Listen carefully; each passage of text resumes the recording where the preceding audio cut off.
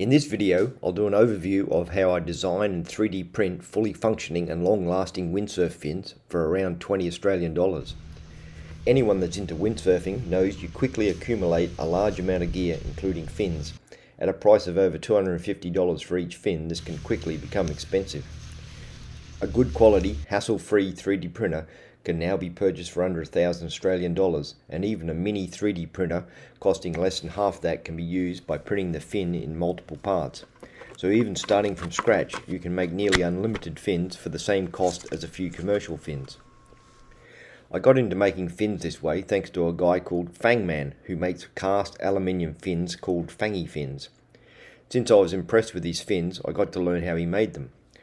After he designs the fins, he gets the design 3D printed, a sand mould is made, and then molten aluminium is poured into the mould. Then much grinding and sanding is required before the fin is ready for use. Fangy mentioned how much he was paying to get his design 3D printed. I mentioned I had a 3D printer and that the cost should not be anywhere near as high as he was paying, so I'd be happy to print his fins for free in order to be involved with the process. I think the first print I made was a Fangy Fin 18 based on a propeller airfoil. He still proceeded to get sand mould made from this print and cast the aluminium fin, which was a costly and time-consuming process. In the meantime, I dabbled a little with CNC fin making, but this was also expensive and time-consuming. Fangy continued to push more and more designs my way, and all the prints were looking really good, so I thought I'd try to print and use them directly. Initially, I tried compression techniques to compress the 3D print or a light covering of fiberglass. These worked okay, however they were still quite complex to make and didn't last that long. It was clear, with the number of ideas Fangy was coming up with, coupled with a pile of my own, we needed a much more rapid prototyping method. The breakthrough came after I built my model of Sail Rocket 2. Despite the sail structure being printed in vase mode and only having a thickness of 0.4 millimeters, it was very strong. In addition, the floats were similar, but I had filled them with expanding foam. The resultant structure was extremely strong, far exceeding my expectations. Instead of the complex method of how I made the sail rocket sail, I just used a gyro to infill pattern for fins and then fill them with epoxy. The first fully 3D printed fin that used this process was the fangulator fin, quickly followed by the dual fangulator. Then Fangy started down the variable airfoil fin path, and I started playing around with embedding other stuff like electronics and lights with the aim of eventually making adjustable fins. The fins I've mainly concentrated on are the Delta style fins. However, the basic concept can be applied to regular fins or wacky annular designs. There are a number of reasons I use Delta fins. The main one being the windsurf spots close to me have either shallow sandbars to traverse or thick seaweed, or a combination of both. The other reason is the short size of these fins means they can be printed in one piece on many popular 3D printers. However, it is possible to use the tiny mini 3D printers and print the fins in pieces, which I've successfully done. It's a good idea to have the trailing edge be made from either 0.5mm or 0.2mm PETG sheet. Whilst this flexible trailing edge may offer some performance improvements, the main reason to do this is for strength, as the 3D print without epoxy in this region is relatively fragile. It also reduces the chance of nasty fin cuts. You can buy a large 2.4m by 1.2m sheet of 0.5mm PETG sheet for around $40. I had a pile lying around after manufacturing large quantities of face masks during the pandemic. You can make your own 0.2mm sheet by cutting a drink bottle lengthwise, roughly bolting it to a flat sheet of wood, then heating it with a hot air gun or hairdryer. I've also tried mylar, which is what sails are made out of, but this is difficult to glue.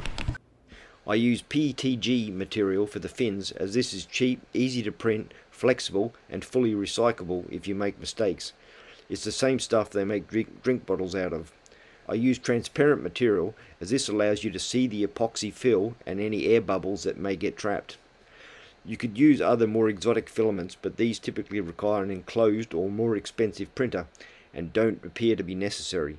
The Tuttle and the fin are printed separately in order to fit on the printer and not require much, if any, support material. The Tuttle and fin pieces are connected in two different ways. One way, which I originally started with, is to use a transfer mechanism where a separate threaded rod or two clamps the parts together, and the Tuttle bolts are standard. The other is to extend the Tuttle bolts as deep as possible into the fins. There are pros and cons of each method. Either method relies on nuts embedded in the fin. Some carbon stiffeners can be added depending how stiff you want the fin. I designed the fin in Fusion 360, which is a free CAD program. Of course, there are other free and paid CAD programs that can be used. The Tuttle and carbon rod stiffener holes and recesses for the embedded nuts are all put in. The STL file is imported into the slicer, then placed on the print bed and oriented so it fits. The slicer here is Bamboo Slicer, which is a fork of Prusa slicer, but most slicers are similar. Gyroid infill is selected. This infill means all the pore space is interconnected, allowing the pore space to be filled with epoxy. I use 15% infill, which makes for a fast print and means the void space to be filled with epoxy is roughly 85%.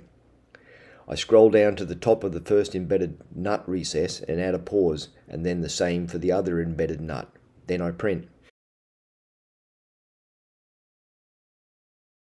When the print pauses, install the embedded nut. I use a small bolt to help install the nut, then resume the print and repeat for the other nut.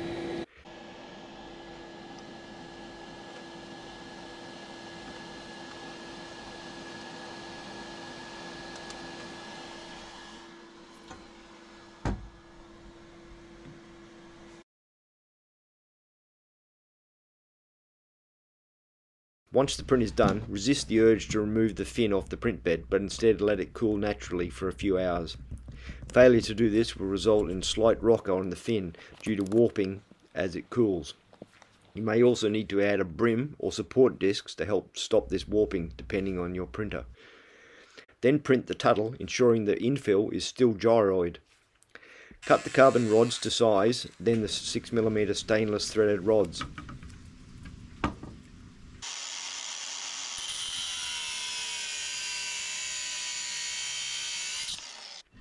Spray the print with a couple of coats of clear coat and let dry.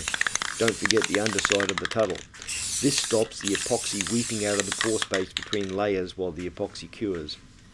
Assemble the fin and torque the retaining nuts reasonably tightly.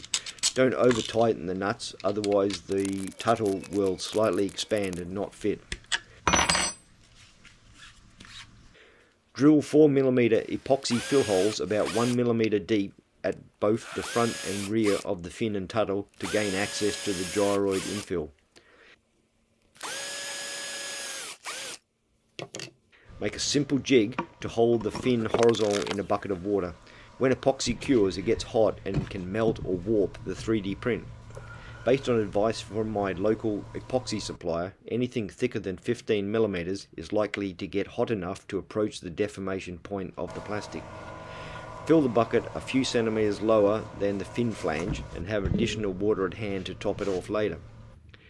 Cut 2 syringes roughly in half. These are for reservoirs to help remove air bubbles and to compensate for any leakage. If you're using a sheet for the trailing edge, cut this to shape now but don't glue it. This is to stop the epoxy accidentally getting in the slot from any drips. I print the template on paper, then glue in place with wood glue, then cut out, then remove the paper.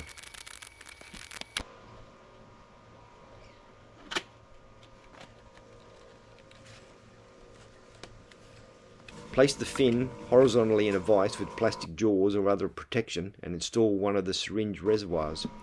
Mix up the epoxy. The stuff I use is what people make colourful resin tables and artwork out of, as my supplier said that was the stiffest epoxy they sell. You can calculate the volume of epoxy required from your CAD program. Get another syringe and start filling the fin. Don't press the syringe all the way down, as this will inject air bubbles into the fin.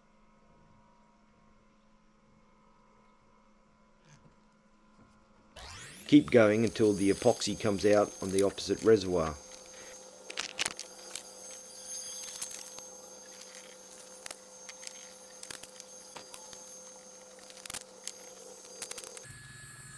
Then add the other reservoir and put a smaller amount of epoxy in that. Then rock the fin back and forth to remove air bubbles. You can do this a lot or a little depending on how patient you are. However, if you notice the fin getting hot to touch, it's time to remount the hanging jig and place in the water bath. My epoxy has a cure time of 12 hours, so the next day remove the syringes, which you can reuse indefinitely. You can see here I should have put more epoxy in the reservoirs as more air was trapped than I expected. Repeat the epoxy filling process for the Tuttle.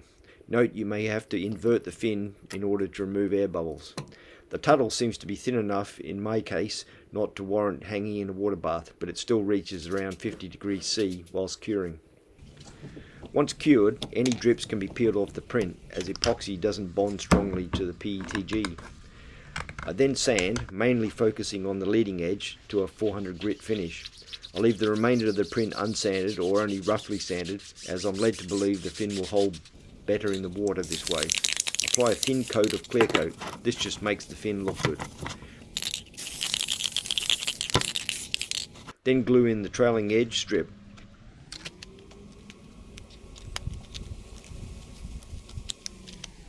If using PETG sheet, dichloromethane is the best, as this welds the strip to the print.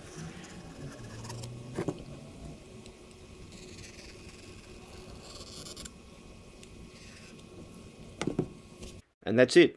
The fin is done. Test fit the fin. You may have to sand the Tuttle if you've tightened the nuts too much. Width of the Tuttle should be 15.9 millimeters. I load test the fins using a simple jig and a 20 kilogram bag of salt suspended 18 centimeters from the board.